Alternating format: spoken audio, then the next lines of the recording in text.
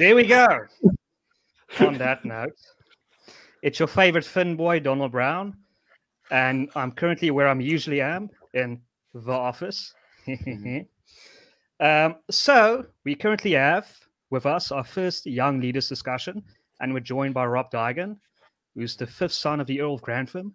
He's going to play a leading role in the next Downton Abbey, so looking forward to that. And we have Hugo Creer, who believes Hitler did nothing wrong. So, gentlemen. Yes. Gentlemen, today we're going to talk about the People's Ball. What's the name of the ball? The People's Ball, the Western Cape. What's Moonshot Ball? It's just called the Western Cape People's Ball. Yeah, the Western Cape People's Ball. Okay. So maybe give me a background as well, because I think I'll start with Rob because he probably knows it the best. Rob, so I'm going to give a summary of it, and you can correct me if I'm wrong. But the summary I have of it is it's basically a ploy of white people to get rid of all the black people in the Western Cape. That's about it. Exactly, 100%. It calls for expedient mass removals, concentration camps, the whole thing. Look, it's actually a fairly it's actually a very, very simple piece of legislature. It really.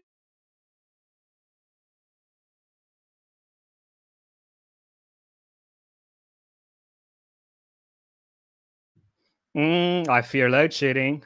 Yeah, so we just lost Rob. And as far as I know, the bill is about the Western Cape independence, more or less. Yeah. Let me try and fill in for Rob. So seriously, what I know about the bill, and I can be completely wrong, but what I know is its intent is to determine a culture, determine the Western Cape as a separate culture. And the intent is if you can determine the Western Cape legally as a culture, you have legal grounds to secede from South Africa. So it's a first step, or not to secede, to seek self-determination. And, oh, there he goes. Oh, he's goodbye. Okay, well, no, it's probably load shedding. I mean, it's 7:08, so I mean, don't be surprised if it's load shedding. I don't have load shedding issues. I've got nuclear power supplying me. I'm living in Paris at the moment. But I would say this, the Western Cape is not a separate culture from South Africa. Reviving a pseudo-nationalism from John Maryland, which I tried reading on the website, who was a friend of Cecil John Rhodes, is not going to fly with the majority of the population of the Western Cape. It's a completely bogus claim. They're not a separate culture. And even if they were, theoretically speaking, our constitution does not allow for the right to secede. It's a right to self-determination. It was very poorly defined in the constitution. It was a consolation prize for the Freedom Front because they wanted them to shut up during the peace, during the Kudesa processes, basically. And they said, yeah, we got independence when they actually didn't get it. So no, the thing is dead on arrival. It's a stupid idea. The Western Cape does not deserve independence. The people in the Western Cape, as far as I can tell, don't want it. Not that bogus poll that the Western Cape Independent Party is showing. 800 people is not a statistically representative poll of the Western Cape. Okay, and we don't even know which 800 people voted for them. The thing is very badly put together. And even that polls, to the extent we can trust, it shows there's a racial disparity there. So you're probably going to provoke the ANC. You're probably going to provoke some kind of conflict. It's stupid. Forget about it. The Western Cape does not deserve independence. There we go.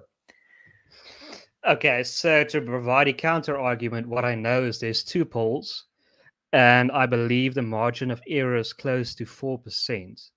So even if it's wrong, for example, if it's 36 or 46, it still proves there's quite a significant amount of people in the Western Cape that want Cape independence. It's not, I think the bottom line, it's not 0.5 or 0.6 that the Cape Independence Party is getting. So there is a significant amount of support for this movement. So I question the margin of error because 800 divided by the population of the Western Cape is 0.02%. That is not statistically represented. So if you tell me 4% margin of error, why is it that the poll diff in 2021 differs by something like 10% from a poll for 2020? So there's statistical significance doesn't even add up from their own argument, from their own poll data.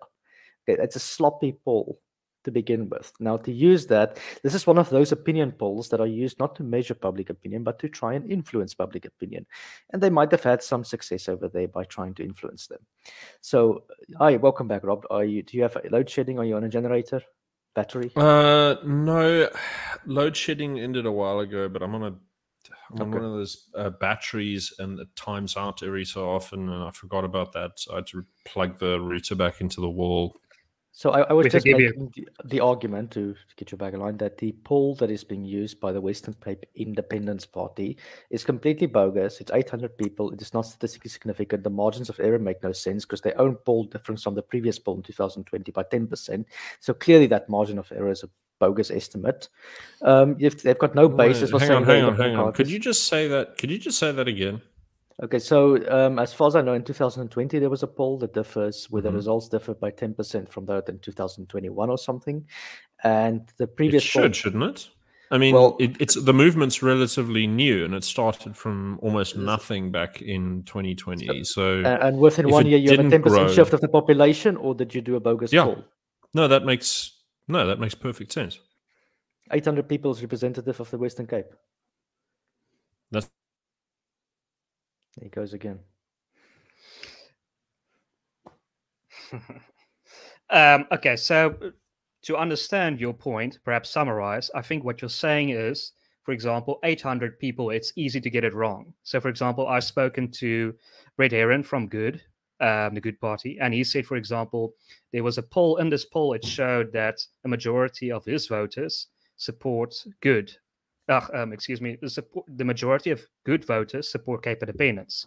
And he said, because it's such a small vote, such a small amount of people that were polled, it's not significant. It's such a small number, like you said. Oh. So you say that number, it's entirely possible that you polled 800 people that just luckily support Cape Independence, if I understand you correctly. Well, first of all, that poll, if you could go into the methods, there's a lot of bias in that poll. I mean, I wouldn't even call it bias, I just call it bogus to begin with. Okay, would you explain the methodological gaps to me? I'd like to hear this. Okay, somebody in the comments said this: 800 divided by 3.2 million. Okay, that's 0.02%, if my math is correct. 0.02% of a population is not representative of the entire Western Cape, taking into account its diversity, its geographic distribution, its age, its race, etc., etc. You can't make any conclusion from that, other than you asked 800 people and they happen to support whatever you asked them. So, assuming that you made a representative sample, right? There'd be a normal amount. There'd be an amount of variance, correct? That's expected. Yes. Right. And how wide is that variation? Well, it depends on your distribution. Right. So you're saying that the distribution was deliberately skewed. That's what you allege, right? Well, the sample size is too small to even make that conclusion to begin with. You need more people. Right. And you need more geography, and you need more age brackets. You need to break it down by a lot of margins before you can even say that I've got a statistically significant sample. A good way to do it is to vote on it, and you can look at the election results, and, well, it doesn't really add up. Okay. So what I would ask you is a very sort of simple thing. So assuming, the CIP got what, like a completely negligible representation. Now, if you do a sample of even 800, what you'd expect, even in a really biased sample, if you tried your hardest to bias that sample, you would not be able to get that figure above 10%, really. Depends where you sample. No, depends where you sample. Yeah, no. You'd have to literally sample the one neighborhood where they got a seat to get that result. So the amount of bias that would be required to produce the difference between the representation of the CIP, who are, well, I'm gonna be horrible to Jack Miller here and say that it's badly run and that they're ideologically rigid and they're too preoccupied with libertarianism, which no one supports. The difference between their representation and this sample. Now, there's no sample that has no representativity.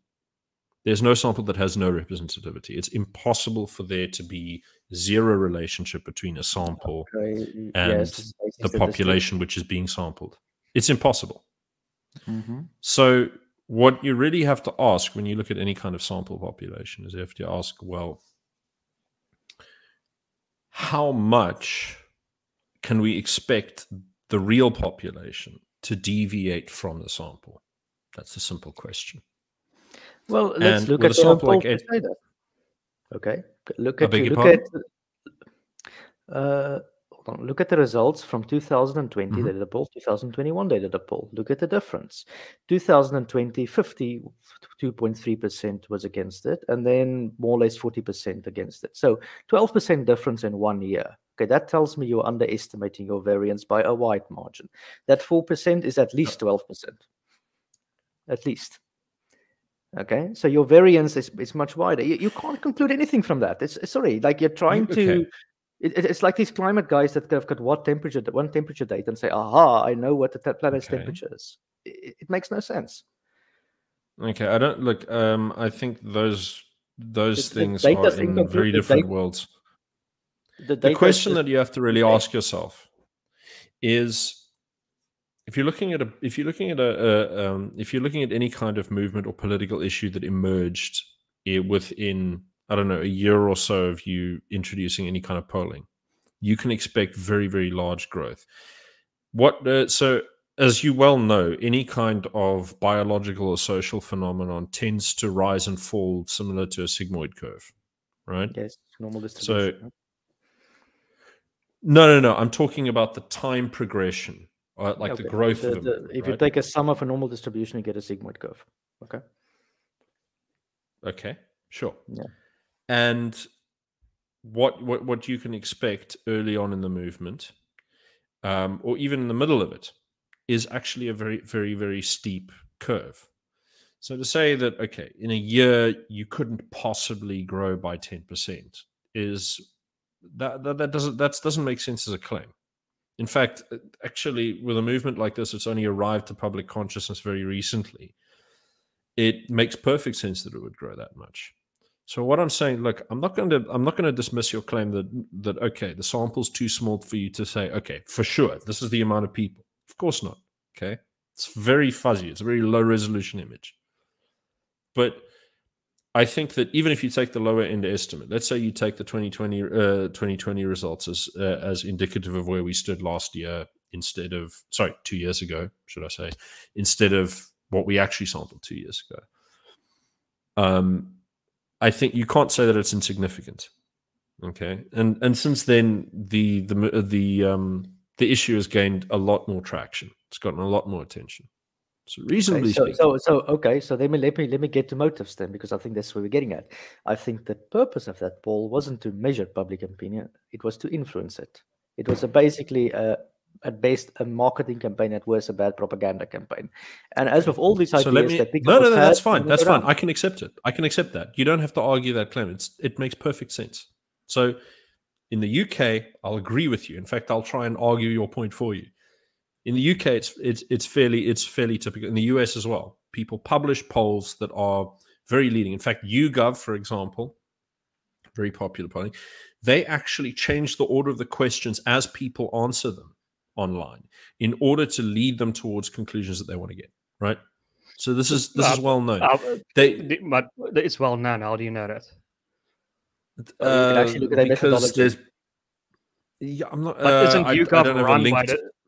Yeah, no. But I mean, isn't it a state organization? No, I can't remember who owns it. I have no real. It's the same organization that owns The Economist. I'll give you another example of this, which is not relevant to either. In Iran at the moment, Iran International, Saudi Arabia funded magazine, totally biased, okay, just published a poll saying 80% of Iranians want to get rid of the government. And they basically asked people on the internet through VPNs. All Iranians that use VPNs hate their government. So you're already, it's just a bogus poll to begin with. Sure. No. I've got you. So that's an extreme example. We know that. Right? Okay, but the thing is, you've looked at this poll. You know it wasn't done this way. Well, okay? You know that. So wait. Hold on. We'll start with this. You know that the poll wasn't done this way. It was done in a very, very old-fashioned way, where there's a standard fixed questionnaire. People responded to it based on the people that they sampled. Okay, it's a small number. We agree that it's fuzzy, but you've accepted my argument that, you know, movements like this that are in the early phases grow really rapidly at this stage. So it's perfectly plausible that that the sample could be roughly representative. Okay, so you have accepted that much. Now you've introduced an interesting point when you said that it's not based on measuring public opinion, but influencing it. Well, of course it is. And I think that this is the crux of the problem, is that when you speak to anyone who about Cape independence, and living here in the Cape, I'll say this: 90% of the people who say it's not worth trying, the reason they say that is they say no one will ever support it. And so what you've got is a situation, sort of like, you know, everybody knows it's where everyone you speak to knows it would be a good idea, but they think it's not worth trying because no one else actually wants it. Oh, I think it's a bad idea. And then if you no, hold on, no, we can get to that in a minute. Let's just take care of these things in order. So, the idea of saying, well, actually, you know what, you guys who think that it would be a good idea to break away, you're not alone. Check out here. There's a large number of people who support you. Okay. That's not a bad idea. I think it's really good. And I think that I think that promoting it and shining as much light on as much support as that you can get, it's good, because it gives people the courage to, and the confidence, shall I say, not courage, the confidence to get behind the movement if they believe that it's a good idea. Now, if you want to say it's a bad idea, that's a different matter.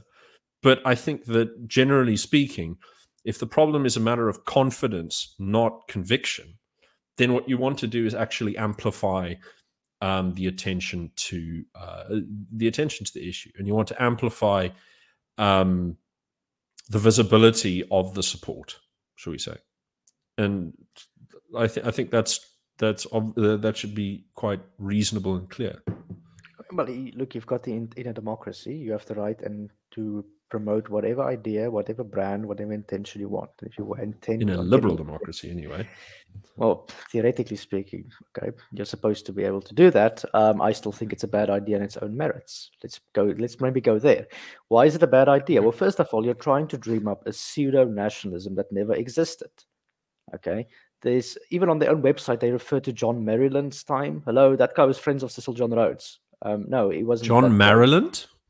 That's what. Do you mean John Merriman? Oh, Merriman. Sorry, is that the guy? Merriman. Anyways, he was like a Cecil Rhodes, anyway, type of person. Yeah, no, he was an opponent. He was an opponent of Cecil John Rhodes. An associate of it, no. He was part of. He was part of the South African Party that was actually funded to oppose Cecil Rhodes's expansion. And he was also an imperialist, as far as I understand. Either way, I mean, you're trying to revive a pseudo. I don't think you know that. I think you're making that claim. You're trying to revive a pseudo nationalism that never existed to begin with. Okay. Well, the thing is, no nation has existed for eternity, Hugo. No nation has.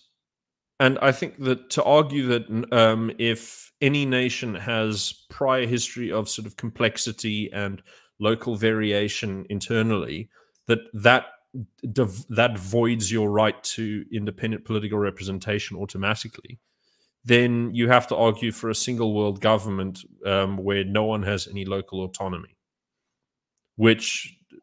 or you have to argue for the complete absence of government and the exertion of governance by pure unmitigated force, because then you're saying that there is no, because then you're saying there's no basis for any nation to represent themselves unless they can clear out an ethnically homogenous territory.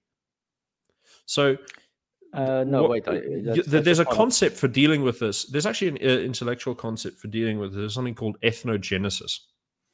So if you look at the United States, the United States wasn't any kind of homogeneous country. Even if you're looking at the earliest moments of settlement, you had high degrees of cultural variation between the different English settler populations. But because they shared common interests, they bound themselves together and transformed themselves into a nation. So what you're really saying is that because of a reason that has no substance whatever, you just don't like it.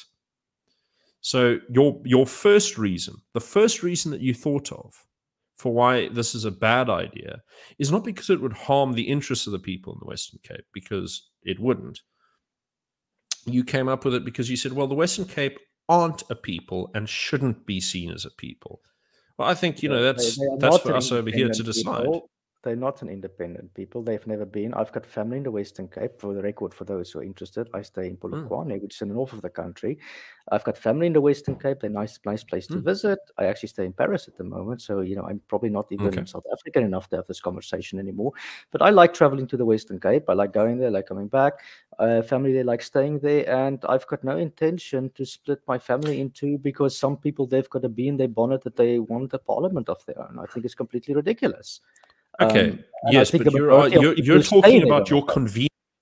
So you're talking about your convenience, your travel convenience, your personal travel convenience supersedes an existential question about whether or not the people in this... It is, yes. It's an existential question. Why is it existential? You don't think so? No. For the very simple reason that this country simply cannot survive the next decade. South Africa, for example, last 25 years. But say again, sorry. I've been hearing the death of South Africa since Nelson Mandela was president, and guess what? South Africa. No. But that's based on emotional arguments. The reason I say this is largely because I've looked at the way the government's governing its Treasury Department, largely speaking. The issue is that the country simply has the country's in a particular kind of political deadlock. There's an enormous amount of government debt. There's an enormous amount of government spending that, pardon me, cannot be really curtailed. And the government shows no interest in cutting any of the key areas which are posing a threat to the government fiscus. And look, best case scenario, we're looking at pure economic stagnation. That's the best case scenario for the next 10 years. Yeah. Worst case scenario. I think everyone gets your point that things are going to stagnate. No. Not only that. Forget the economic question. If you actually live in South Africa and you know what our generation is like, the people who are actually lining up to be the next generation of political leaders, they're not economic liberals. All of them are socialists. There's not one person who is to the right of the current position who has any shot of entering any position of decision making. Okay, that doesn't exist. Not only that. Are you joking? France is governed as a social democracy. Norway is governed as a social democracy, although France is governed as a social democracy. Okay, they define themselves. You've got a situation. Yeah. Your problem. I think perhaps you have a particular issue, Hugo. Rob, I think perhaps Hugo should get an opportunity to see what does he see for the future of South Africa. To say what he sees. I'm actually very optimistic about the world in general because I travel to many countries around the world. I've been to about 34 countries, many of them developing countries. And if I compare the issues of South Africa, it's very similar to the issues of Brazil, to the issues of Iran, to the issues of Egypt, to the issues of some Eastern European countries. It's better than some places. It's worse in some degrees. South Africa is a developing country. It tries to strike a balance between the interests of the poor and the interests of the middle class. And unfortunately, sometimes the interest of the poor takes a little bit more of a slice of the pie. Yes, we have a crummy and exceptionally bad government. South Africa is exceptionally bad at supplying electricity. That is the big priority at the moment, is energy in general. Okay, that even succeeds the debt. South Africa at this stage, in my view, should go into debt to pay off its to get electricity, so it get great jobs. If you look at all developing countries... Wait. If you look at all developing economies, India included, they've got a youth unemployment that is horrible. Okay, that is 10-15%. South Africa is exceptional with 2/3. But either way, the issues are similar. So I think what's happening is a lot of South Africans are losing perspective. They're losing perspective because they think they're exceptional. They're not. The issue's not that exceptional. Sorry. Sorry, hold on. There's a question that Donald's thrown up on the screen. Does the Western Cape have the economy to sustain itself economically if it were disconnected from the rest of South Africa? Probably, yes. I think that perhaps ties to Nico's point. If you want to answer, we have fairly decent gas reserves off the coast that are just starting to be exploited. We have the world's purest deposit of rare earth minerals at Steenkamp. We have some not insubstantial uranium deposits in the northeast of the province. We have a very robust agricultural sector that can provide food security. We've got a financial sector that's very robust and complex, well, comparatively for a country of the similar makeup. We've actually even got a sort of small tech sector sort of running about in Stellenbosch. I mean, it doesn't look like much compared to first world countries, but it's not nothing. We've also got some manufacturing that's not terrible. It's not great, but it's not terrible either. Yeah, I mean, it's fairly well placed for ocean-based trade, and provided you can get the ANC and the unions out of the ports, you can actually get things running pretty well. Economically, Western Cape will be fine. Higher human development level than the rest of the country. But I think it's really just every argument that Hugo has really presented for why the Western Cape shouldn't be independent basically applies to South Africa itself. So, like, you know, okay, it's difficult it's for part of South Africa. It's right, but you're not listening. You say that, okay, so the Western Cape is not ethnically homogeneous. South Africa is way more ethnically diverse and has way more political and ethnic divisions. Okay, and it has deeper ones as well. This is known. And what is the issue with those divisions? I don't get it. So what? Exactly. So why did you bring that up as a reason why the Western Cape couldn't be a nation? Oh no, what I would say is in your own polls, it what I'm shows saying high is divisions. you don't really. Your own polls show that if you try secession tomorrow, there will be high violence. That is at least the signal. No, that doesn't say anything. It says if you look at racial disparities, that assumes far too much. That assumes far too much. I mean, look, Brexit, for example, Brexit had a split that was like 52-48, and they didn't experience massive ethnic violence. So yeah, perhaps you should just explain that point. Why do you say there's going to be ethnic violence via this poll? Well, if you look at your own poll results, hold on, let me see if I've got it over here. If you look at the people that's supposedly in favor, now that's assuming it's okay. I think the black population was something like 20%. 20%, 22. Here we go. Okay, 20%. Okay, and the rest was pretty much over 50. I think the colors was whites were more in favor than the colors, but generally speaking, you can make the assumption it's racial disparity. Okay, majority of South Africa is black. We agree on that. Okay, if you're going to secede and you have a sizable minority in the Western Cape, which I think is around 30%, if I remember correctly, of the population. Anyways, you're going to create a diaspora basically with high tensions. What are you doing? You're recreating Ukraine. You're recreating the conditions for Ukraine to happen. What happened with Ukraine? Yeah, except that there's no Russia nearby. Well, you still have a large. There's no Russia nearby. You still have a larger South Africa that will react geopolitically. And there's evidence for this in the past. 1998, when Lesotho, which is technically independent, even though it's not, wanted control of its water resources, Nelson Mandela, of all people, sent in the army. I think Buthelezi was in control. But, but geopolitically speaking, there will be a reaction. Whether it's sanctions, which economically, whether it's violence, you can avoid those stupid divisions by not going to pursue this path. Because I think that the people who are screaming independence will be the first guys to run away when real violence breaks out. Well, that's your opinion, and but there's really no evidence to display to indicate that. I think one of the things when has secession ever been non-violent? Okay, UK was not secession. Which ones? Well, I would point to colonial. I would point to colonial secession. Well, I think more of Kosovo. That's my example. Okay, which was not violent. That's my. I think of. I was in Catalonia a few years ago during those riots. Okay, they all said peaceful. What happened? The Spanish government sent in the police to kill a lot of people. Look, Hugo, I don't think it's impossible for what you're saying. I think that it is certainly possible, but I think that. Look, the consequences of remaining in South Africa is that you are going to see increased centralization of the state. You are going to see increased government intervention. I mean, look, most of the efforts, most of the programs that the ANC has in the pipeline at the moment, like the nationalization of the healthcare system, right? You've got the expropriation bill that's already passed Parliament, is waiting for the Council of Provinces to rubber stamp it. You've got the what do they call it? The District Development Plan that's going to force every local government to align itself with the national government's dictates by being supervised by national government departments, right? And what is so the it's going to essentially adopt. Being enforced? I beg your pardon?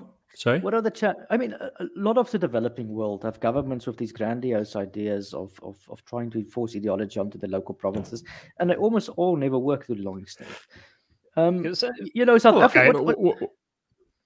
Okay, then why is everyone complying with BEE? Sorry, well, not everyone is actually. If you could please finish your point and also please answer this question, just to give you more time. He's using the excuse of a crummy government, which I totally agree South Africa has, exceptionally bad government, which South Africa has, as an excuse for secession, as if that's the only option on the table. There are other ways to reform the government that are far better. So what's the alternative? Let's say you want an interracial discrimination in South Africa. Let's say you want to say stop the government from protecting the gangs that are responsible for between 20 and 50% of the homicides in Western Cape. What do? You can't do anything. There is no influence that any minority has on central government policy. None. But wait a minute, there are other options. There's private security companies that are trying to deal with some of it. Not that that's ideal, but at least that's an option on the table. There is an option that even the provinces has some policing, although it's questionable to what authority they've got, etc. There are options. No. So there's also ways to convince the government that it's not in their interest to let this continue. Really? You think you can convince the ANC by rational argument that it's not in their interest to persecute minorities? It is always in the interest of governments to persecute minorities. It is always in their interest. I mean, persecution of minorities, if you compare the conditions of South Africa's minorities, yes, there is discrimination. It doesn't compare to other countries. Of course not. That's not what I'm claiming. I'm saying that it's always something that's going to be in their back pocket. And when things go bad, as they inevitably will, because we're very economically fragile, we're not like Japan, who can stomach a 200% debt to GDP ratio, right? Ukraine couldn't even stomach, like a 30 or 40% debt to GDP ratio a few years ago before it defaulted, right? Now we're sitting. IMF bailout helped after the fact. Look, South Africa's at the point where the last bailout that it got, technically, so our debt sits now, we have in the past been able to borrow denominated in South African rands. Nice. It means you can sort of adjust things really nicely. Great. The last bailout we got was denominated in special drawing rights for a fucking reason. And that's because we cannot be relied upon. We are seen as extremely fragile.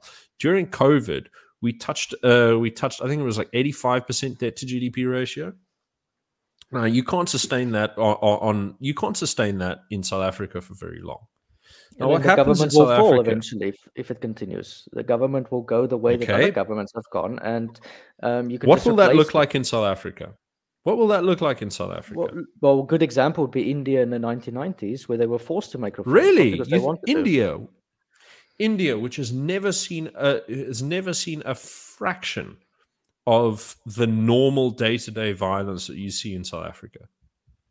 Have you seen intertribal and intercaste violence in India? I want to know about that, Robert Eigen. Have you been to Kashmir? Nasty, but what's the Have you been to Kashmir? Have you seen there's 1 million Indian soldiers stationed in Kashmir at the moment? Okay, this is real violence between Hindus and Muslims at each other's throats. And if it's economic downturn, it's much worse than anything South Africa's seen.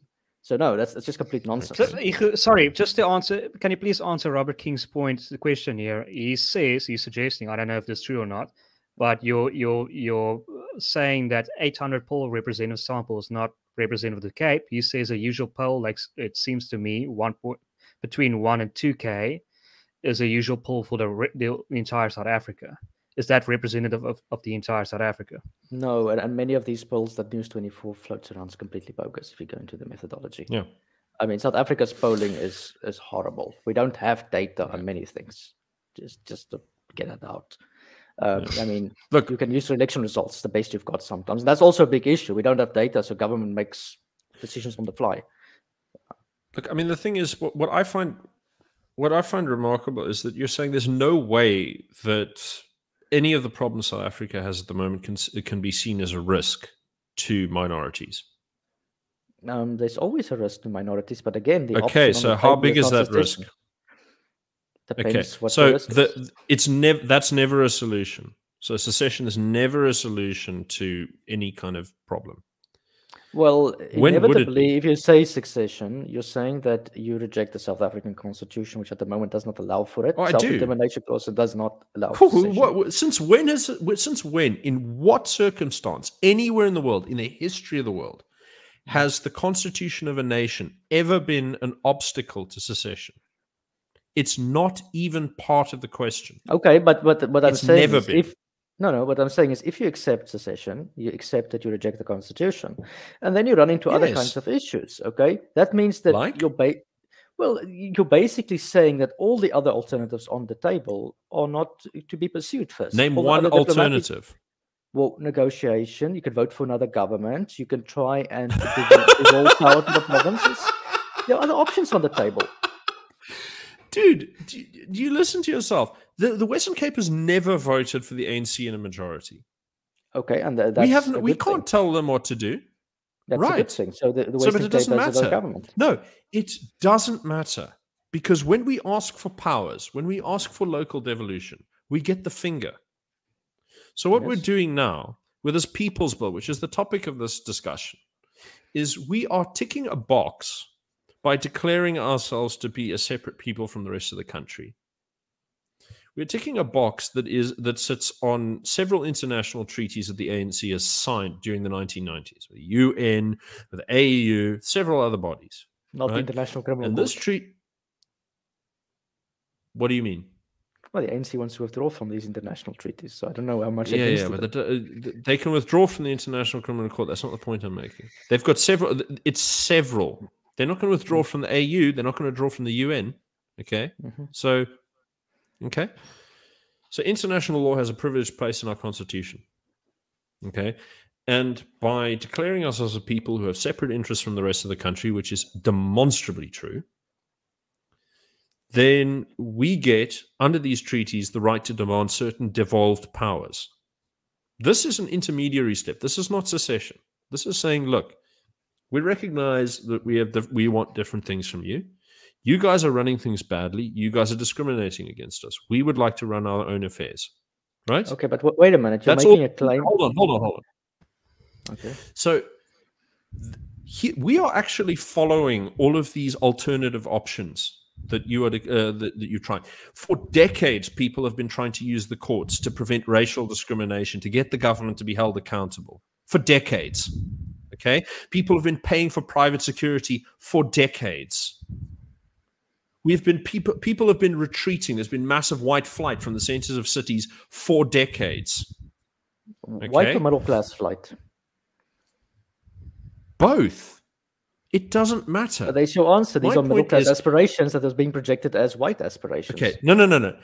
To say that because the only people who have the power to act are the ones who are acting doesn't mean to say that it doesn't affect people who don't have the power to act. You're going to tell me that the poorest Mugu sitting in Grassy Park or Lavender Hill, it isn't in their interest to escape ANC government. They don't have a choice. They can't do anything about it. Okay? They can't flee to somewhere that's nicer and quieter.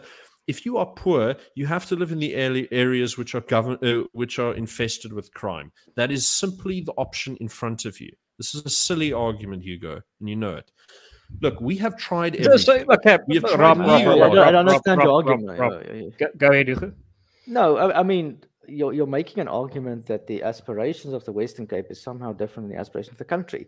If you look at things like crime, if you look at things like electricity, like service delivery, all of these things, these are complaints that the entire South Africa has, right? So you're not a separate, different people that have somehow dreamed this up. I think actually would argue it's worse in many places in South Africa than in the Western Cape. Sure. And that speaks to historical development and the government you've got over there. Okay, so there's your solution. So, look, has more of an interest in escaping the ANC than the rest of the country, but they vote for the ANC, so they deserve it. The Eastern Cape, the same. If they keep voting for the ANC, they deserve what they pay for. Okay? Now, what I'm saying is we don't want the ANC. We have the power to escape them. Okay? The rest of the country doesn't want to escape and can't. So this is saying tough luck what to it's the rest of the about. country. No. Yes, they vote for this. They clearly don't care. Well, if you They look at clearly the don't care reasons about why their they future. vote for the ANC, and this is measurably, objectively Now, here's an testable. interesting thing. Okay, No, go ahead, Igu. Okay, the reasons why many Yeah, people please. vote for the ANC, and many people don't want to hear this. Okay, this is the reason why people support the government of Lula in Brazil. That's just as horrible. Okay, why people support the governments of Iran and of India and etc. I can go on with the list. It's because their lives have measurably improved under ANC rule. That is objectively measurable in terms of access to electricity, in terms of water, because if you had nothing before and you have something now, you've got it. What defeats ANC rule is the same thing that almost forced Robert Mugabe out of power, which is urbanization, which is cosmopolitanism. The more the economy develops, the more people go to the city, the more tribal and traditional mythological bonds break down, and that ultimately will swing the vote against the ANC. So you need to develop the economy. It's the economy, stupid. Okay. It's not run away from the economy. No. Just appear. And I'll tell you why. Exactly. Rob. Just pure out of interest, Igu. And I'm trying to find creative ways to give you more time here, because Rob is dominating here with time. But not argument. I'm not making a case for the argument. Just whatever. Why do you think colored people, for example, are supportive of Cape independence? Presuming the poll is correct. Okay, presuming the poll is correct. Well, for one thing, the colors are a minority, and they've historically been abused by whoever was in power. The black population to get into power used them as, I would say, prostitutes, and so did the apartheid government. So they're being abused again by people who are secessionist minded. It's very easy to exploit the anger of minorities. Okay, that's always been the case among demagogues. No, wait. So no one else is being exploited. Black people are smart when they vote. Colored people are stupid and stupid when they vote. Right? No, I'm just saying you're exploiting minority divisions. It's not very difficult to do. The black population does the same thing. So the people who vote on economic reasons, not on racial ones. Yeah, I would say the colors do vote on economic reasons, but I would say the demagoguery is making, it's tilting that vote. Okay, so which is it? So, because when you're talking about people voting for the ANC, you're saying they're voting because they're smart and they understand the ANC is offering them a better life. When you say that the colored people vote for the DA, you're saying it's because they're being used and abused.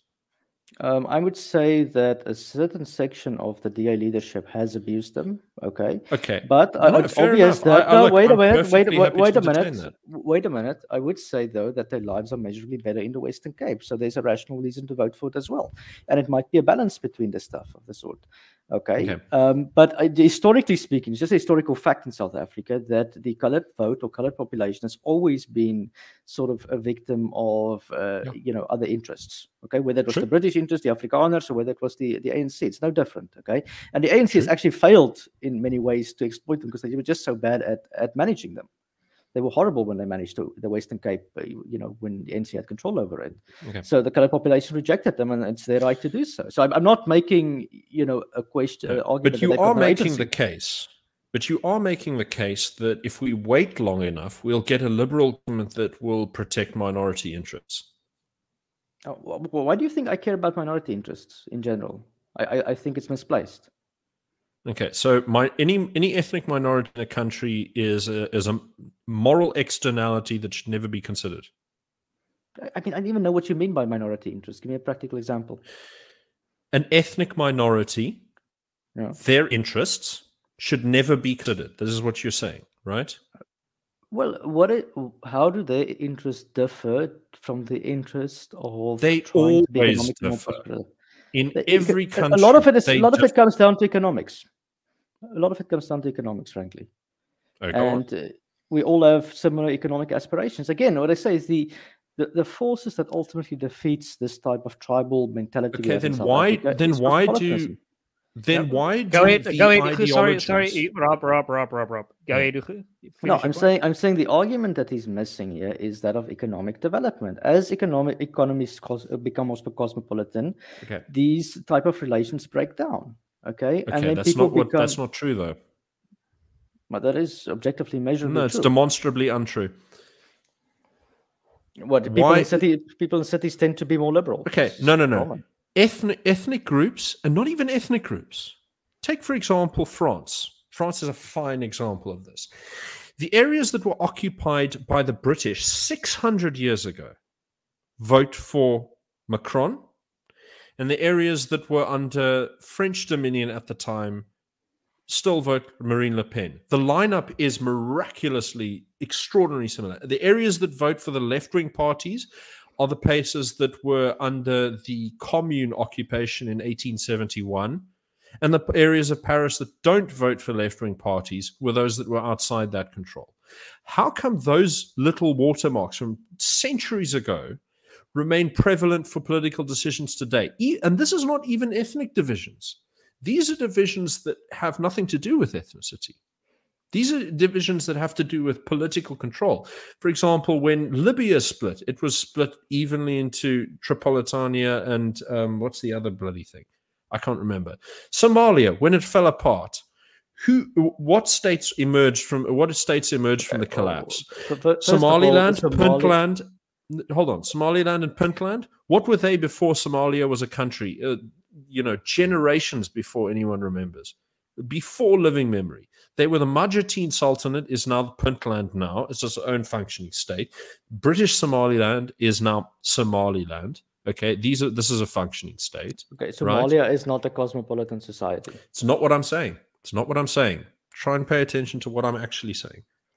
I'm saying that not even ethnic divisions, which are impossible to erase when the difference between the ethnicities are visible in the streets. Okay, I can't walk out and pretend I'm a black man. I cannot do that no matter how hard I try. I can learn Zulu. I can follow.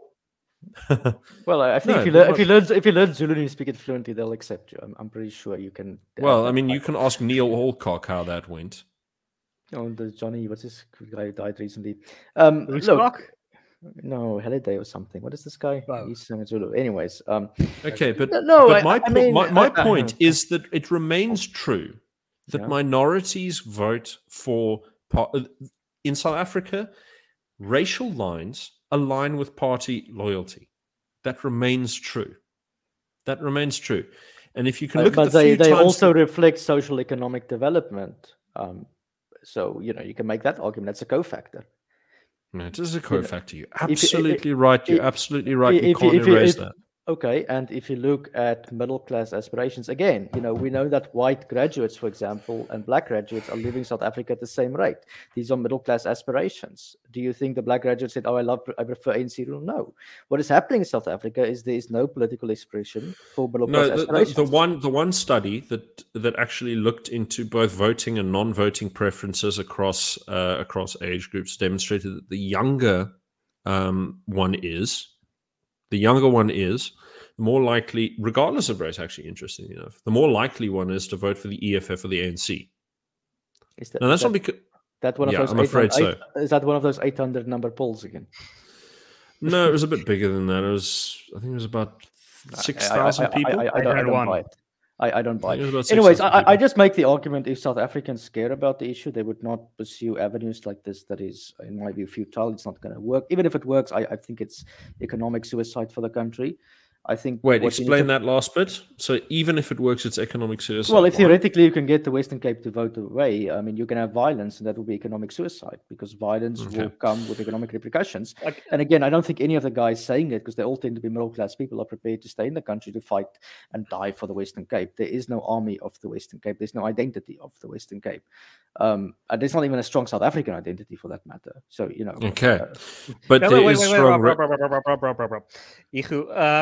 Just to elaborate on that point, I would be interested to know, it seems like you're suggesting if we can to raise everyone's living standards, I mean, the voting patterns will change as well. I mean, people will start voting in the right way. How do you see those living standards being raised? Well, at the moment, South Africa, There's a lot. I mean, you should ask this frankly to an economist. But the the best way to raise the living standards at the moment in South Africa, what South Africa needs, economically speaking, is electricity. It's power. Everyone knows this. Okay, and that is coming through decentralized solutions because the government's useless in delivering it, unfortunately. Okay, so you need to create jobs. You need business. Well, how's that turned out? I mean, there's you remember recently there was a court case in the Free State where a town provided their own electricity via solar panels, right? Yeah, I remember that. And they were told they had to shut this down because it was competing with Eskom. Yeah, you're going to have those type of resistance, but you also have people breaking the law.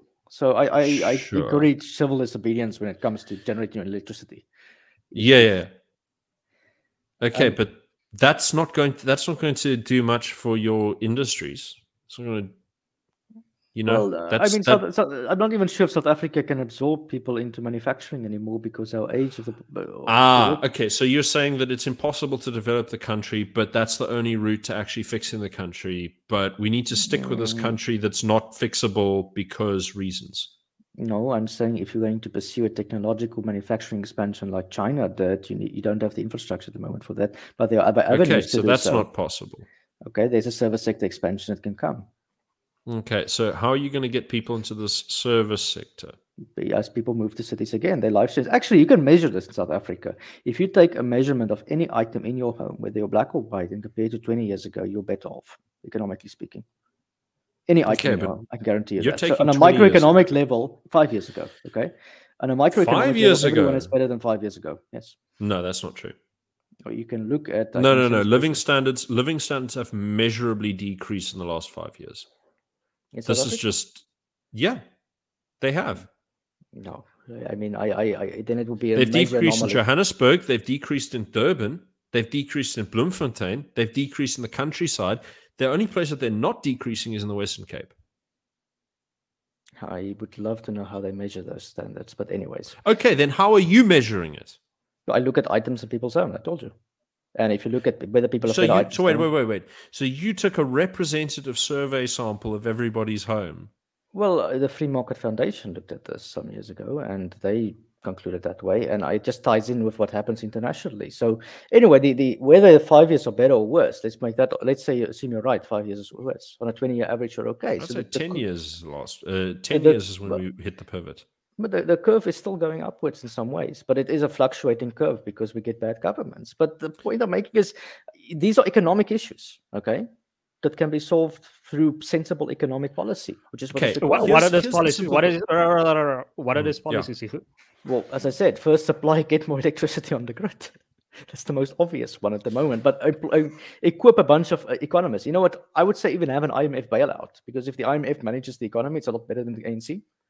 Well, that's nice. But my question to you would obviously be, how do you get people who think like you in control of the country? What?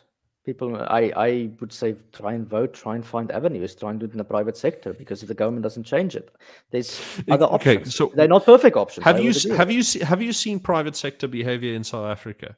What do? What is their tendency? They comply with everything, and then they break the rules as they go after they complied. Like whom?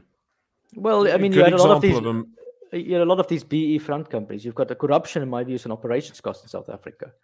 It's an operations cost because the cost of regulation is too high. So that's a good sign, usually, that people have to break the law to make things work. And that's not an ideal situation, I agree with you, but that's the world you live in. And you think it's enough to achieve, what, like 3-4% annual growth? No, GDP? well, I mean, I would hope that South Africa gets there. But again, our electricity deficit is so high at the moment, I don't think it's going to happen anytime soon. Correct. But it's more plausible than having an independent Western Cape that succeeds economically speaking. So it's more plausible that the ANC decides tomorrow to adopt best economic practice. Yes, that is much more plausible than having independence. How? I'm trying to imagine a scenario in which this could happen. The ANC has been. I mean, look, if you ask me to defend the ANC's policies, which or bad from the get-go, but at time they've had during their past periods had policies that were better than what they've got now, right? They were flexible actually in some ways. So I'm not even giving up on that, but there's also a possibility of them being displaced from power in certain provinces, in more than just the Western Cape. So it can be a slow evolution. Please answer this question that Andre is asking. What is your opinion on BBBEE? So many letters. Broad-based black economic empowerment. Okay. Yeah, and the ANC in general. And Rob, I'll also give you an opportunity to answer that question. Go ahead. Well, the ANC in general, let me start with that question, acts like a typical liberation movement did in many countries across the world, where they just suck at managing stuff. Okay, they can't manage any economy and it's going down. And that story of liberation, is sort of running out. But they did achieve a few things, right? They are measurable successes, and I suspect that's why their voter base is strongest in rural areas. Because if you didn't have electricity 20 years ago, now you've got electricity half the day. That's a better trade-off. Right, so some people's lives have improved under the ANC. It's definitely not been the lives of middle-class people. Okay, they've somehow improved, but not as much as other people.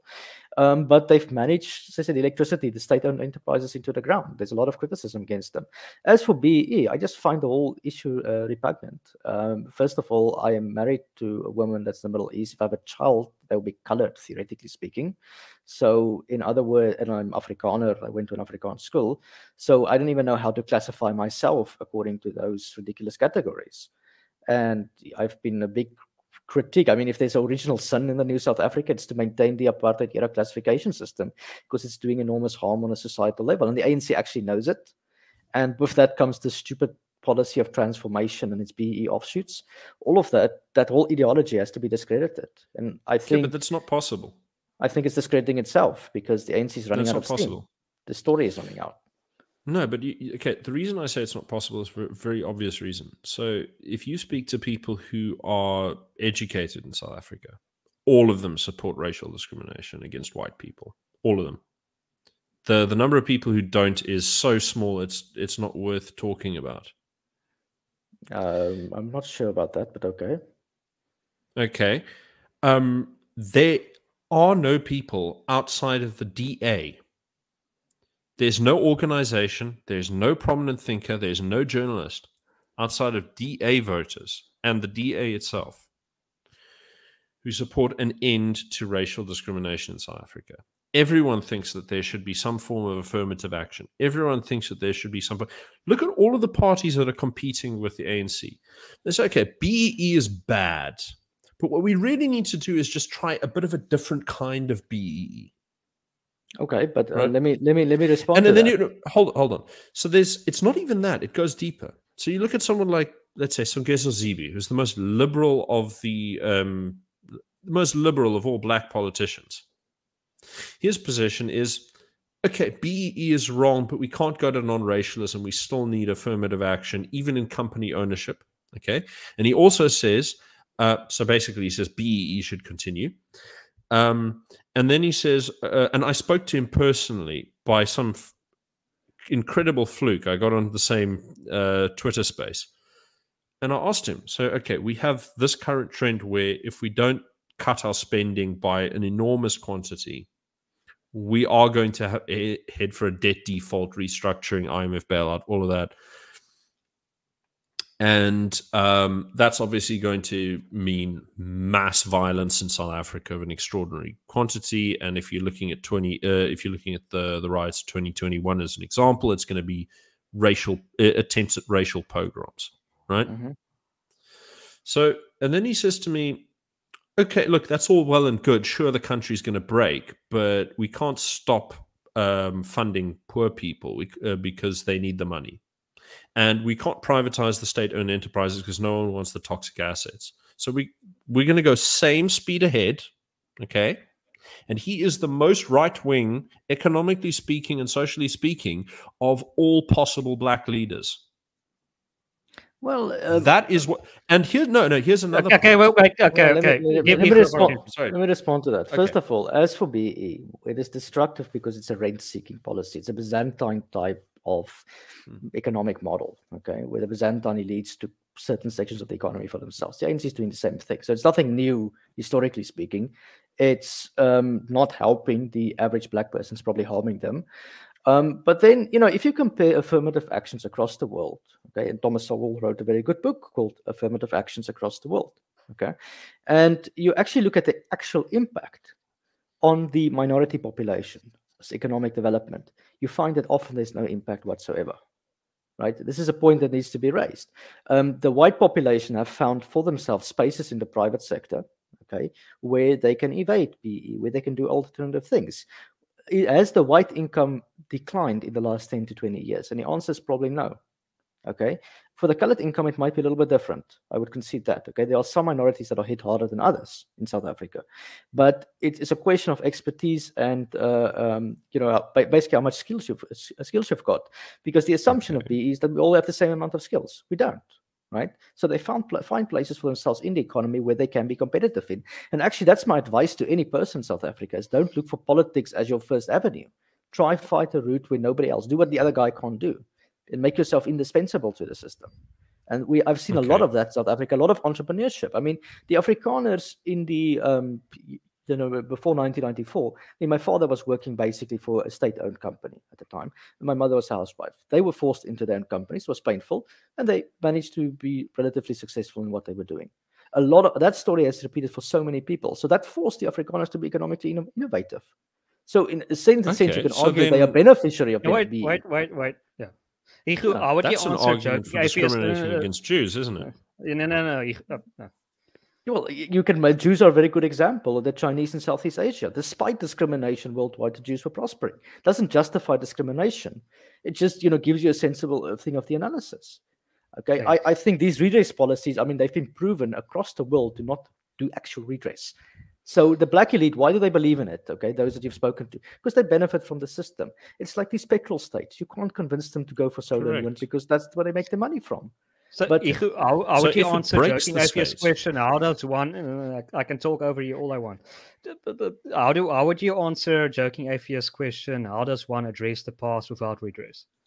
Do you think it's not possible? Well, France, for example, has affirmative action. It's just done on social economic basis. It's done on class. It's not done on a racial basis, but on a means and income test. But even here, it's quite questionable if those policies work. Okay, but it's a much more moral policy to do it on the basis of your own income, which, by the way, in South Africa will be 80-90% black. If we do it that way, you'll probably help more people in the process. So that's a way if you want to justify it on a moral level. But then there's a question of, does it actually work economically speaking? And that is not obvious to me. There's a very good book written by Walter Scheidel called The Great Leveler that goes into the history of inequality. And despite government policies worldwide, inequality has gotten worse. In the United States, whether it was Democrat or Republican, more BE or less BE, inequality has widened despite the governments. He's sort of shown that. So it's questionable if government can really address inequalities, okay, to begin with.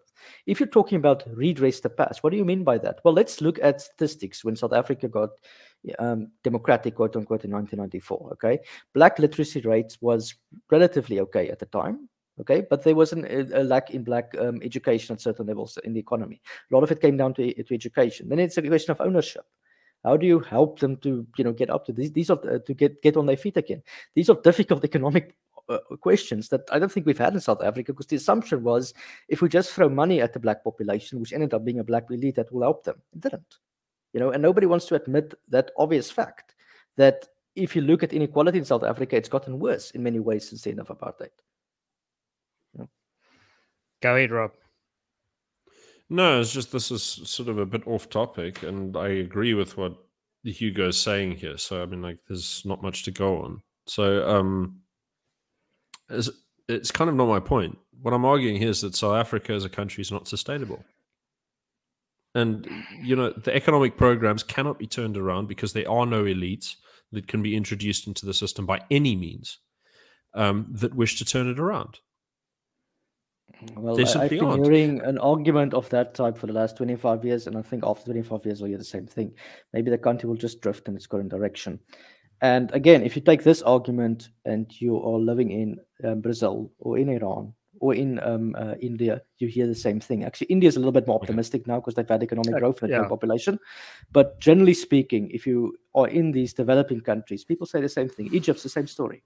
The country's going to hell. We're all going to die tomorrow. And guess what? The apocalypse never comes, and it never came in South Africa. Okay, let Rob finish this point. Sure. Yeah, I mean, part of the reason I think the way I do is that, okay, so if you take the OECD countries, right? You look at their percentage of GDP that is state expenditure over the last 100 years. So there's a very famous graph. You can just look at it. If your searchers just go into Google Images and go OECD GDP government expenditure, and one of the graphs will be it'll look like a little line that starts to climb at a geometric rate. And so in the 1920s it was not even 10%. Now it's about 50% everywhere, and inefficiencies, growth rates, everything's sort of stagnated as a result. Mm-hmm. And we've got a political culture in place, which Hugo sort of agrees with, which says that we should never, ever decrease. Hello, guy next to Rob. We should never, ever decrease social expenditure, because socialism is actually fine and good and doesn't hurt anyone. But the problem it causes for the fiscus is something that, you're starting to see in places like the UK, where, quality of life is declining and it's never going to get better. Never. No, never. Because, and for the same reason in South Africa, and that is that amongst anyone who's got any political influence, there's a certain moral culture in place. And that says, if you cut spending on the poor, if you cut government spending on departments, all of this is cruel and immoral. You can't cut spending. So you can keep it the same, or you can increase it. Those are the only two options. And that's kind of been in place for a very long time, generations now. And I mean, now we have a word for it. We call it austerity. Any government cuts are called austerity, and austerity is always bad because it's painful.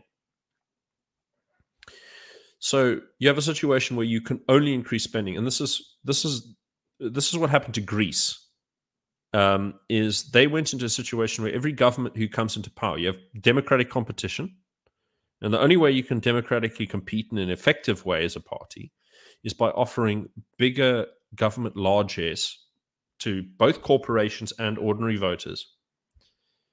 And you can't decrease it ever unless it's imposed on you from outside. And when it's imposed on you from the outside, everyone takes a massive, painful haircut. And there's riots in the street, and people get killed, and social chaos. And the problem is now we're heading to a position where everyone's headed for that ceiling now. And whether or not we hit it in the next decade, 2 decades, 3 decades, is a product of how much sort of latent capital, both human and material, is in the economy. So let's take some, It just sounds to me, Rob, like another end of the world prediction, and I've heard a lot of them, and I just don't buy it. Okay. But your position is that nothing ever collapses, nothing ever falls apart, everything always increases in a positive way forever. There's nothing that can break it down. Zimbabwe clearly fell apart, and that's probably still a scenario for South Africa, but there are other options as well. Again, India in the late 90s ran out of steam. It was the party of Gandhi, the guys who were socialists to the floor that had to not the late 90s, the late 80s. And what they did following 1991 is they abandoned the license Raj, and they freed up the economy. Sure, the same happened with Israel in the early 80s. They abandoned their sort of socialized economy, and the free market system took over, and they did really well. I'm not saying it doesn't happen ever. Okay, but that's something they work for. I mean, that's an answer. I mean, I think personally the ANC will run out of steam. They already at the end of the ideology. I don't. But there's no one to replace. And if you look at the competition, just empirically on the ground here, just for real, in real terms, there is nobody else. There are only people who want to replicate ANC policies. There are no alternatives. No, I don't buy of that. I don't think the DA Okay, policy. so let's take the DA. No, wait. Let's take the DA. Give Hugo a chance. No, I just think. Well, I mean, all of this is put in a broader sense. I think this is all doom and end of the world scenario speaking. There is still possibility for reform for like what South Africa is asking for. What Rob's asking for here is not actually secession. He's asking for economic reform. No, I agree. We need economic reform. We need sensible policy, and I would say the first starting place that the ANC does not want to look at is how destructive BE has been in general for the economy. And it's been the most destructive for the black population of South Africa. So if they really cared about them, they would, but the black vote needs to be exposed to this. And they are being exposed to it.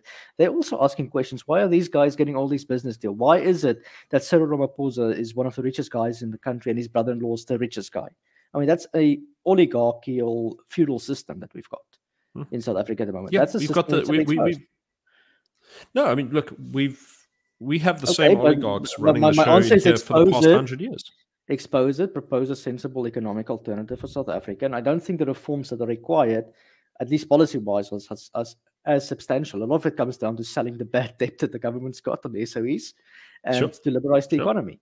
So the path to development is there. This is abstract. You're thinking as if you're already in power. What I'm saying is, the question that you keep avoiding is, how do you get anyone who wants this into power in South Africa? And your answer is everyone must just vote correctly. Magically, somehow, people must just become rational. No, they can also aren't rational. People can also engage in public debate, which I always encourage. That's a democratic argument. People can protest. They have a right to do that. Okay. There's more than one avenue to changing the system. Okay, and it will probably come as a result of public pressure. And my belief is the ANC will probably be the first to implement these changes because the writing is on the wall. Not because they want to, but because they have to. And that will be a repudiation of the ideology. And that will be their lesson to learn. But that's assuming that there are not levels of existence that they're willing to tolerate. Not Ramaphosa with his rich cars. No ways. He's not prepared to go. That's what I'm saying is people who are in power like that, they can crush the rest of the country in order to stay cushy. They can. They can do a lot of things. They cannot do a lot of things. I mean, this is just speculation. I'm saying I've heard the end of the world before. I'm not seeing it. I'm not saying South Africa is in a great place because that'll be, lying about the situation. But I do think that path to reform is still sensible, and I see no reason why I need to split my family to change the economic system of a country.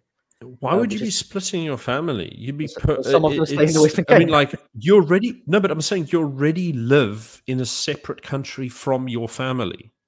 Yeah, but I go back and visit them quite a lot, actually, and I still engage. Okay, and so I might even still move back there if it works out economically. But this is the thing: you visit other countries. I'm struggling to see the real issue here. So for you, it's all personal. Like, okay, there's a little bit of paperwork I have to fill out, and everything else for you is sort of an ad hoc argument that's based on your perspective that South Africa cannot go wrong. It's kind of shitty, but who cares? And my position is that for those of us living in the Cape, we can make it better. We can actually provide ourselves with the opportunity to produce a country that has the capacity for 5-6% annual GDP growth rate. It's not impossible. In fact, it's well within the realm of realism for this part of the world. Not only that, but we'll provide a system that has no racial discrimination. That's not hard. Okay, this is the one part of the country where racial discrimination, one way or the other, is considered morally wrong. Everywhere else in the country, it is not considered morally wrong. And there is nobody.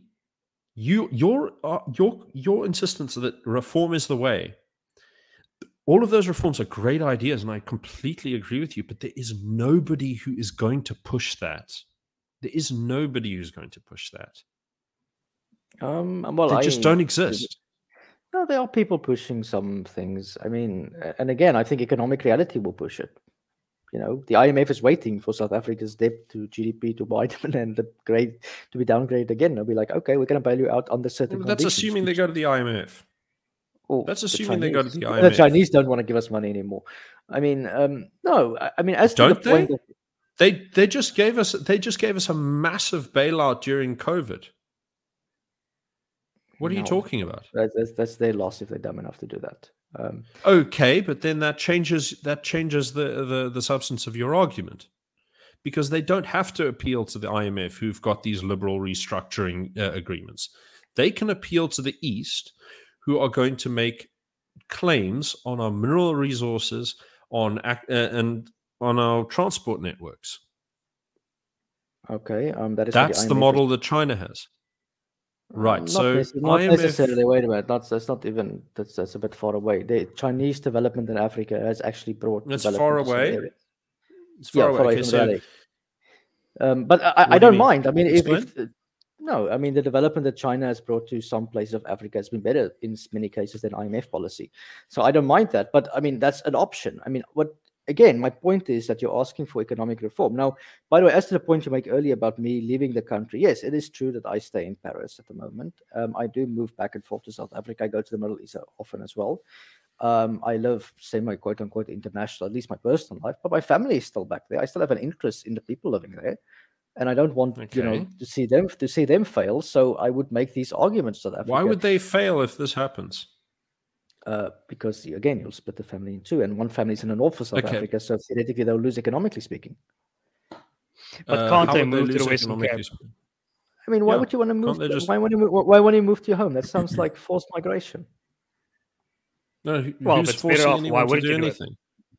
No, I mean, you're saying South mean, Africa's going to be fine, so then why wouldn't they just remain? Well, either way, if you split off a province, South Africa, like the Western Cape, that makes a sizable part of the economy, not the biggest part, it must be said. There's going to be economic pain on both sides of it. Okay, and that's a net loss for everyone. So why do you want to do that? Because it will make life absolutely and empirically better in the Western Cape. And what you're suggesting is that no country is entitled to pursue its own economic interests. Well, Western Cape's not If a that's country. And it's how not you're to arguing. begin with. Western Cape's not a country. It's part Well, of South okay. Africa. They're South Africans. The act, They're not the act of Capetonians. pushing. No, that's true. I'm not a Limpopan. I don't even know if that's a word. You know. No. But you know what I'm saying. I mean, you do understand what I'm saying, right? No, I mean they're saying okay. Yeah, no. You do understand it, right? What? I mean, you're making a semantic argument, okay? But you understand the substance of my assertion, right? That there's a geographical area with its own identity, which I dispute. I don't think there is a separate identity. And I think it's an attempt to create a pseudo identity to run away from the actual problems in South Africa. Okay, but what identities are real or not real? How do you define that? Well, I would say South Africa as a construct has been in existence since 1902. Okay, so South African identity, there's subgroups within that. Then it is real. So if the Cape secedes, then it is real. Well, you first have to argue. And you're saying that it shouldn't do it. It shouldn't do it because it hasn't done it. That's the entire substance of your argument. No, I'm saying it's senseless to create a new construct, okay, and just to get people to succeed. I think it's a pointless play on identity, just tied to a geographic location, and that's it. Right. So the United States should not have seceded from the United Kingdom because they're English. I have no strong opinion on the American Revolution. I would say Canada was much better, but yeah. No, but that's not what I'm saying. I'm not asking you to have a strong opinion. I'm asking you to have to just observe like a simple fact. I mean, you're asking. The United States succeeded. That's a fact. They thought they were independent. They also had a war of independence, which is what I'm trying Right. to avoid here. I think people need to think of wars of independence. There's far more of them than peaceful devolutions. And That's true. so that's a true possibility that can break out. You can avoid that. And I'm saying is the reason for the United States succeeding its war of independence, a lot of it had to do with domination from the UK, unjust laws, things of that sort. The laws that apply to the Western plate apply to the rest of South Africa as well. They're not unique. Right. Okay? The economic condition of Western Cape is probably a little bit better given historical development and a better government. I've said that before. But I don't think that it has got a separate identity, and I don't think it's got even you've got no right to impose that onto the rest of South Africa, which is essentially what you're saying. Wait, you're saying to the South Africans who identify themselves that way, they have to become part of the Western Cape now. But that's like saying that Scotland shouldn't be allowed to succeed because that's imposing English nationalism on the English. Well, Scottish decision was a joke anyways. It's wrong. No. But that's a separate question entirely. Whether or not it's happening or not is neither here nor there for the point that you're making. You're saying that the country that secedes has no say in whether they secede. Only the people who dominate them have that say.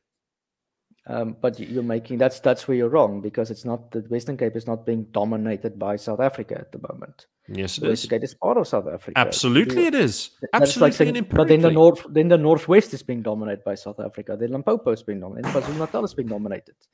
You can Pretoria is being dominated. You could make that argument, except for a very, very simple and obvious fact that all of those provinces vote for the ANC. The DA votes for a government that doesn't want anything to do with them. Well, they don't vote in the same. And that's a very strong indicator. Wait a minute. There's a very strong. That is a very strong indicator that there's something completely different. Wait a minute. KZN has voted for a different government in the past, and the proportion is not the same as Northwest. And Gauteng I believe the Zulus should secede as well. It would be perfect. It would be in their interest to secede as well. And what about Gauteng? Because they were very close to swinging to the D8 at one stage.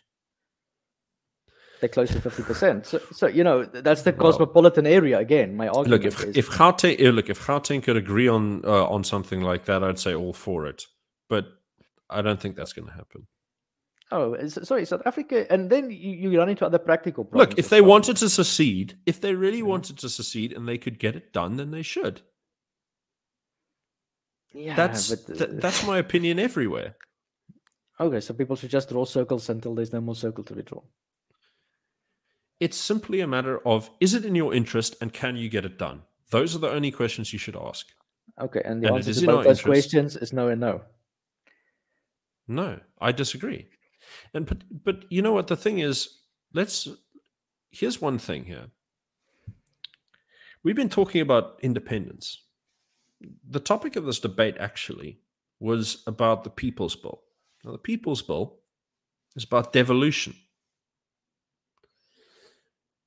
Now, I don't think that you would argue, I mean, at least I don't think you're unreasonable enough to argue that devolution would be bad. Like the DA, for example, being in control of Western Cape policing would be worse than the ANC being in charge.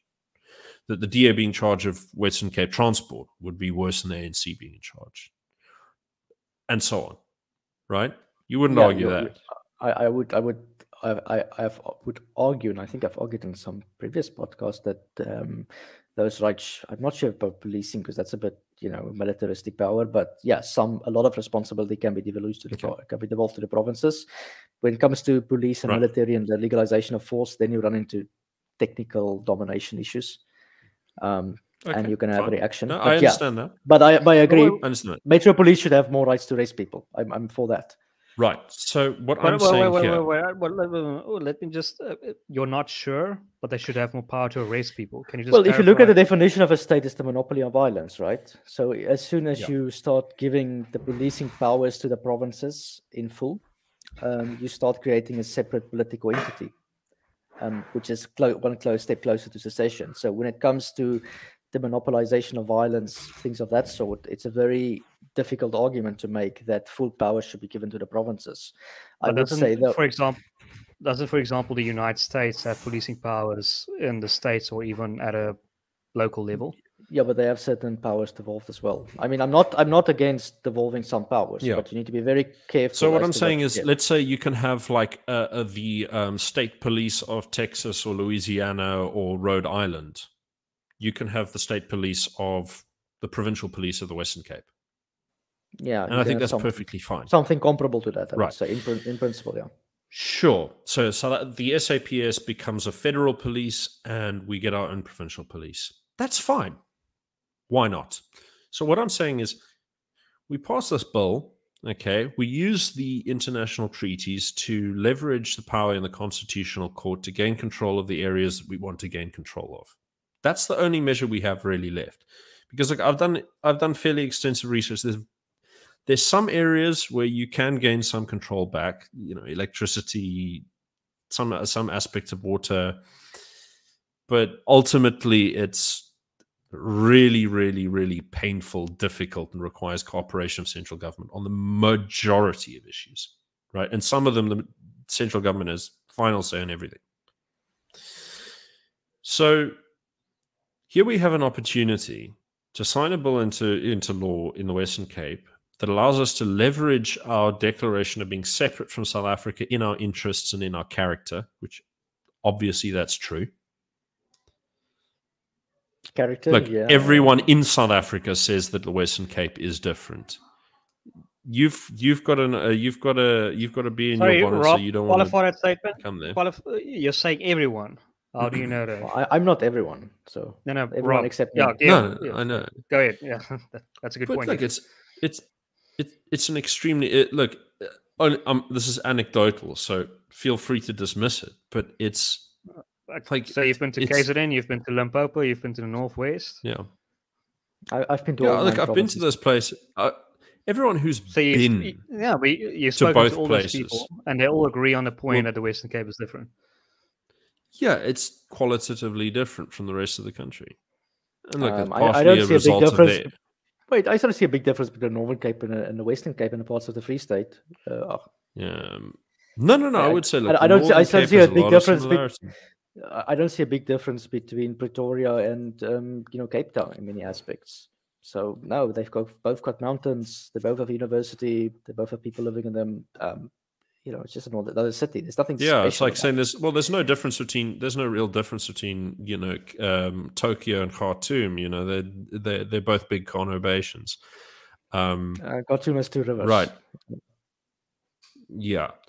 So it just seems to me a bit of a disingenuous point. I mean, the culture's fairly different. Yeah, there's plenty of similarities. Oh, really? Then, what is the difference between the culture of Afrikaners living in the Western Cape and Afrikaners living in Pretoria? I would love to know that answer.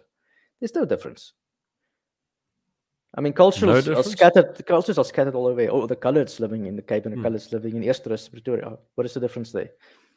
I mean, I see culturally. If you define culture by ethnic group, Well, what's the difference between the Volga Germans living in Russia in 1930 and the Germans living in, Berlin at the same time? Not a big difference, except they speak Russian in Russia. Probably, right. I think some of them even didn't, but yeah. Okay, so now we're getting somewhere. So that would be like saying that Russia and Germany should have been one country because there are some common ethnic groups scattered between them. Oh, wait a minute. You had a German diaspora who settled in Russia, and you're trying to compare that to the Western Cape that historically has always been part of South Africa, where people have moved back and forth towards. Historically has always been. Since the Union of South Africa, the Western Cape was one of right. The 4 and so, what happened after the Union of South? What happened with the Union of South Africa 3 years afterwards? What you had the Union, you had some parliament form, if I remember correctly. Go on, You had the Land Act. You had massive geographical segregation. Yes, and South Africa and those areas, even those areas, South Africa tried to separate those areas. They'd always stayed part of South Africa, even though they tried to pretend it wasn't. Okay, but that's not my point. It's not about political suzerainty. It's about differences of culture in geographical areas. So what you're saying is that the exertion is that whatever happened in 94 magically made all of South Africa equivalent in all of their areas in their ethnic makeup, and somehow, well, yeah? I don't think any Is that of what you're those saying? ethnic divides have ever been So based on why? on the 4 provinces, historically speaking. Based on the homelands, there was some attempt at doing that, but that's a bit different. And simultaneously, South Africa was unity in diversity. That used to be the quote that everyone was throwing around at the time, if they forgot about it. So you've got diversity, you've got a complex, you've got complex identities, because South Africa is a post-colonial society. That's what people South Africa And if the some Cape South Afrikaans. secedes, so Yeah. if the Cape secedes, are you going to recommend reunification? Well, I would have to see what the options are on the table, because I would like to avoid violence to begin with. But I would encourage the Western Cape not to go to begin with, because they're historically part of South Africa. There is no, sorry, but this idea of trying to create a Western Cape identity doesn't exist. It's a pseudo identity. It's a new fad that is that came on the internet. Well, so is the United States. So is Scotland. So is, well, pretty much any modern nation. Yeah, but there's no need. And then the question becomes, there is definitely a need for it. And this is the issue. You still haven't demonstrated any way in which South Africa can ever reform. And if they continue on their current trajectory, they will become bankrupt. And as you have admitted, if that happens, there will be widespread ethnic violence. It depends how the bankruptcy will roll and how the country restructures. And there's a lot of factors to say we're going to go violent.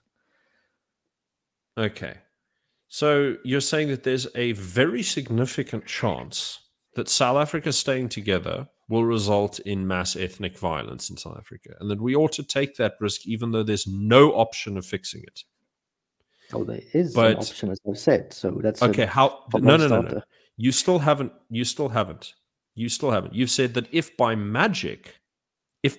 sheer magic, the people in power decide to change every aspect of their belief system, not every aspect, then it will be okay.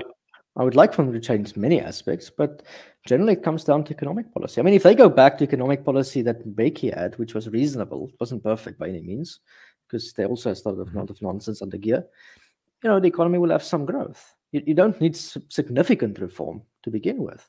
See, now the problem with I'm not asking for the ANC to adapt policy. Well, I'm not asking for the ANC to adopt a new religion. Policy. No, but look, Mbeki's economic policy was really burning the economic reserves to pay off the debt, right? It was getting rid of debt, and he was still riding the economic growth that resulted from the foreign direct investment driver that emerged after apartheid when the market opened up. But there's no real substantive difference between his model and the current model. There was massive social spending, massive control of state-owned enterprises. There's no real substantive difference between Mbeki and now, except that we no longer have the capital that we had back then. There was liberalization of the market. I beg your pardon? There was liberalization Sorry, of the market. There was liberalization of the market to the point that Zapiro at one stage drew a picture of Mbeki as the next Margaret Thatcher, if I remember correctly. Yeah, and he actually... Yes, I know. I've heard socialists saying this. I've heard socialists saying this. Yeah, and there's evidence that the economy was growing. Now, I'm not saying Mbeki was a golden era, because his policy in Zimbabwe was enough to feel contempt, okay? And we are, thanks to him, we have those migrants at the moment, which we also try to forget Zimbabwe. Forget Zimbabwe. This is not what we're talking about. What I'm saying is that subtle changes in ANC policy can result in some economic growth. It might not be 6 or 3 or 4% that you want, but it will be some growth. It's not possible, because the changes that need to be made are radical. The changes that need to be made are radical. What is radical about expanding electricity? That's not a radical policy. The amount of money it would cost is what the amount of money it would cost. Which is why the ANC has to open it up for private sector investment at the moment. And there's a lot of money. I work in electricity energy. I work in the energy sector. I'm one of these guys who can't work for Eskom, so I find work outside of the country, which is a disgrace in itself. you know, I know people in the energy sector that will put a lot of money down tomorrow if there's enough policy and guarantee for the investment. Okay, and they will come with your peaker gas plant and your solar panel and even a nuclear plant if they have to, whatever solution you want to pick up, and they can solve the electricity problem in South Africa. And I asked one of the big bankers the other day the question, how long can South Africa have it? And he said, if you have the right policy in place, it takes 3 to 5 years, okay, before you're sort of more or less okay. Okay, it takes 3 years to turn an electrical system around. That's what South Africa needs at the moment. Now, to tell the Minister of Energy we need electricity, he already understands that. He doesn't understand, or he understands the private sector needs to do it, but doesn't want to admit it at this stage. That is the biggest stumbling block. Okay. That doesn't sound to me like a Marxist revolution or whatever revolution people are proposing. It's just expanding electricity. Why is it radical? Sure. Yeah, but it seems to me like the reason why they wouldn't do that is they're making a lot of money from the corruption of Eskom. There's that reason, and there's ideological blockage as well, and they go together with the corruption, right? Sure. Yes. I mean, they can make money. Shape of it. That they can steal money off the private sector as well if they want to, and I'm okay with them stealing a bit of the private sector at this stage just to have electricity. Okay. No, that would be great, but it's about the specific shape of the corruption, right? So if it was just like, you know, a few static gatekeepers that you have to pay off, fine. But the way it works is that you've got several different factions in the ANC, right? And everybody who's got any say has specific stable revenue sources from within the state-owned enterprises. If you were going to switch over to a rapid transformation process, you'd have to cut huge sectors out of stable revenue sources for the foreseeable future. Now, the problem with that is the second you attempt that, you're going to see a massive loss of power within the ANC. You're going to see a huge destabilization, which is why they don't transform. Yeah, basically people have to take their hands out of the cookie jar. Power. And no, it's not just that. Yeah, okay, that's a bit more accurate. So you have a very stable system which works on sharing access to stable corrupt revenue streams, right? And in order to change that, you're going to need someone who can exert enough force to suppress any challenges to power that would come if that system was disrupted. Now, that kind of power does not come from political coalitions, okay? It doesn't come from, I mean, look, give you an example, like look at the coalitions that are going on in like Johannesburg, Pretoria, whatever, Nelson Mandela Bay. Like, you've seen how that works out. These are not strong governments. These are weak, fragile systems. This is just the nature of a democracy. This is not different. Right, no. Sure, it's the nature of democracy. I'm not disputing that. That's not what I'm saying. I'm saying this is what we have. Okay, we still have, wait a minute, we still have a state in South Africa, and we still have some judicial system that is relatively independent, okay, that can still exercise a monopoly on violence, and you can enforce the laws if you change the regulation. Again, all that South Africa has to do is change a few regulations. Gentlemen. You're saying we have to change the regulations. I'm saying, how do we do this? And there's always just nothing. Yeah, there's no way to change this. I think, Rob, you need a little bit more optimism, and you need to stop being so desperate and revolutionary in your thinking. It doesn't get us anywhere, and those type of thinkings have never changed any system. We need to sensibly reform the system, and I accept in South Africa I can't change it at the moment. I can make the argument. If people don't listen, well, you know, I do something else until they start listening, and I make the argument again and again. As I say, the argument is simple for me. You need sensible economic reform. That seems unlikely from where I am. I agree with you there, but I don't see it impossible. I don't see it impossible the ANC would even act on that, because even this Minister of Electricity, whatever that means, is trying to talk in that direction. And you know, so I'm far more optimistic about the changes possible. One guy they asked in the comments, where did I study? I studied at the University of Pretoria, and then I went to the École Spéciale de Travaux Publics in France. So with South Africa and France, and now I've been here. Fantastic. Okay, gentlemen, we need to go to sleep. And this has been really amazing. This has been fantastic. Okay, to summarize this debate, to give you a closing argument opportunity, it seems to me, like Hugo is saying, we do have the time, and they are the people that are willing to make the changes we need to make. And Robert is saying we don't have the time. And there are no representatives. There's no example of people that are willing to make the changes we need to make. That's why we need Cape secession. So Yigu, closing statements, whatever you want to say, this is now your opportunity. If you want to perhaps clarify my point, or no, that's so well. Okay, that sort of sums up my position. It's just I'm generally an optimist, generally speaking, of the human condition. So I think societies across the world, if you take a long-term view, are getting better on every measurable index you can find. So I don't see why South Africa is an exception to that. I think part of the problem is South Africans thought that they're an exceptional country in 1994, and I think that reality has to be sort of gotten rid of.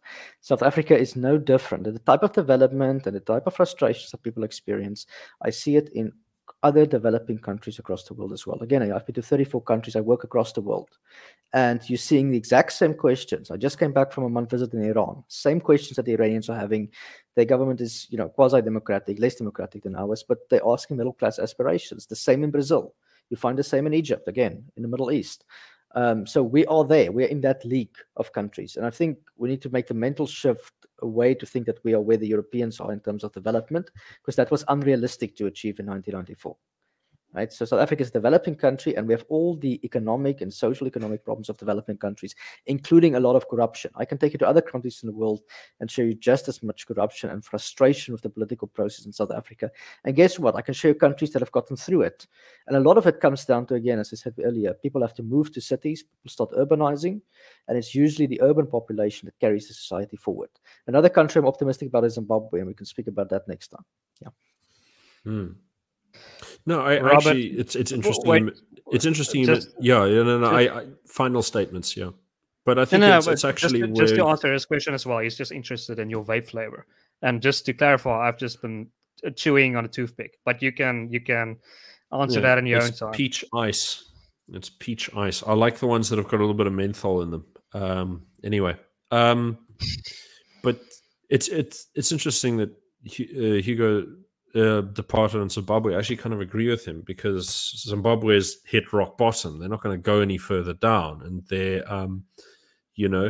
they've had, if I speak to people from Zimbabwe nowadays, it's sort of everyone's going, look, if you've got enough capital, and it's not much, if you've got like 50,000 rand, you can make hand over fist over there. If you're on the ground, you've got decent contacts, right? And it generally seems to be the message. He says, if you haven't got capital, you're screwed. But if you do have capital and you keep your political opinions to yourself, it's great. You can make headway, and not just black Zimbabweans, but white Zimbabweans as well. So, sure. But the thing is, I don't really want to pass through that narrow part of the cavern that Zimbabwe has gone through. And so, I mean, like, I look at obviously South Africa is not going to go the way of Zimbabwe. It's not going to look the same. We're a different country. We've got our own little things going on. But that doesn't mean that bad things can't happen. And I think people are underestimating the risks at the moment. And I think, it's very hard to read, because anyone who looks at Cyril Ramaphosa, you see some of the things where he says a lot of things about liberal reform, and then he talks to the other side of the party and he says, yes, but these communist measures and these sort of imitations of the Far East. But I think in terms of the shift that's happening geopolitically, they are leaning further to the east now, especially since BRICS, the several institutions that make it up, are expanding now. Peace in the Middle East between Iran and Saudi Arabia, Egypt making its way into the agreement, South Africa looking to consolidate its position. It gives a lot of policymakers in the ruling party and in other parties that want to compete with the ANC or collaborate with it. It gives them confidence in, how should I say, less prudent plans. And I think it doesn't often work out well in the long term for countries that go in this direction. And looking at our human development, our sort of potential for human development, like our education system, it's not good. It's it's one of the worst and most inefficient in the world ever, in the modern world. And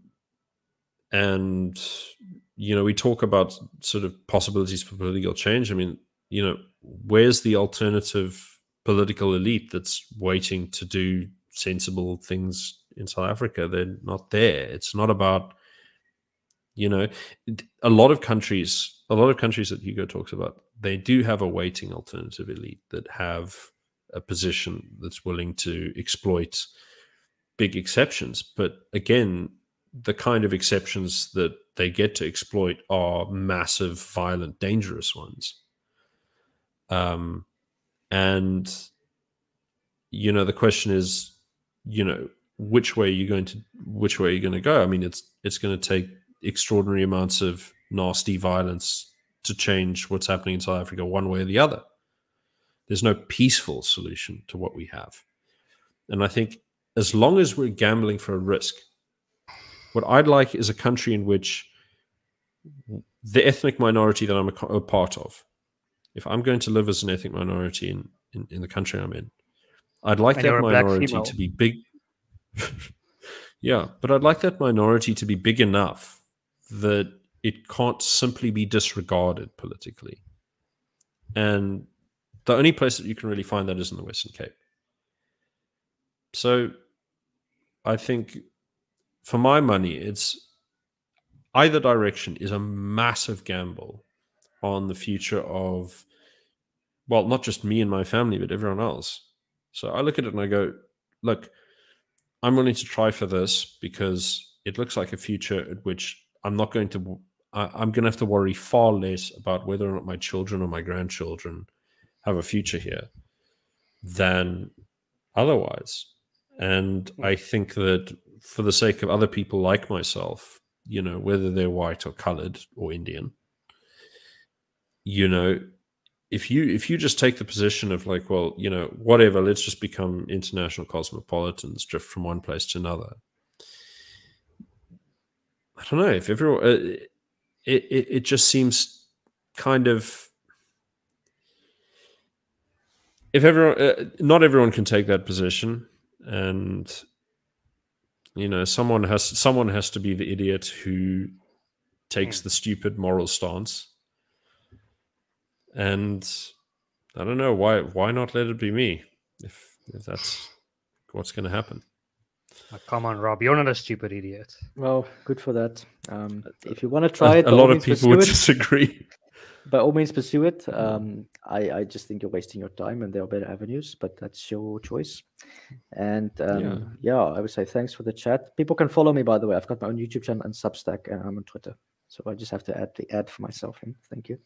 Yeah, and you can probably find it by just searching Hugo Creer. Yes, with the two dots on the use. Umlaut, deeltekens, yeah. Do not forget the umlauts. Lest anybody think that we're very angry with each other, it's look, of course I'm a very emotional character, but Hugo's got a lot of good things to say on many topics, a little bit more conspiratorial than me in some ways, which is a turning the table. I think when we first met, you accused me of being a conspiracy theorist,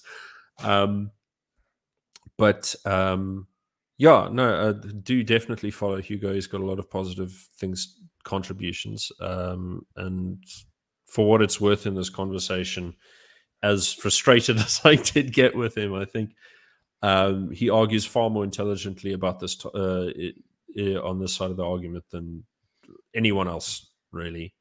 And so, definitely follow him. And if you want to follow me, I'm on Twitter, I'm on Substack, and I'm on YouTube, the same platforms. But best place to find me, because it's the only one I'm under my own name, is Twitter, and so that's Robert Duigan, Duigan, and all my other stuff is linked from there. Great, awesome, guys. Thank you for this great discussion, this battle of ideas. Thank you for your time. This is awesome. It was really awesome, and I think our viewers enjoyed as well. Thank you. All right, thank you very much. And let me end it. All right.